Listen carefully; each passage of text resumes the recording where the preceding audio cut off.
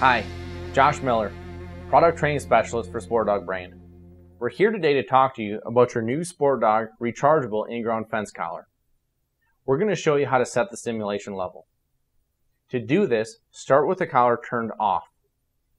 Turn the collar on by pressing and releasing the power button. The indicator light will either turn a solid green or solid red color to indicate the battery status, and the collar will also beep to indicate the current stimulation level. One beep means it's set to level 1, 2 beeps means level 2, and so on. Once the indicator light turns off, press and hold the power button for 2 seconds. Now this must be done within 5 seconds of the indicator light turning off. This will place the collar into stimulation selection mode. You'll know you've done this correctly when the indicator light starts flashing orange. The number of flashes indicates the current stimulation level. Now, press and release the power button to increase the stimulation level by 1.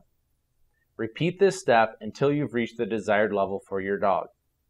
You'll notice each time you move up a level, the indicator light will flash the level you've moved to. After level 8, the collar will reset to level 1.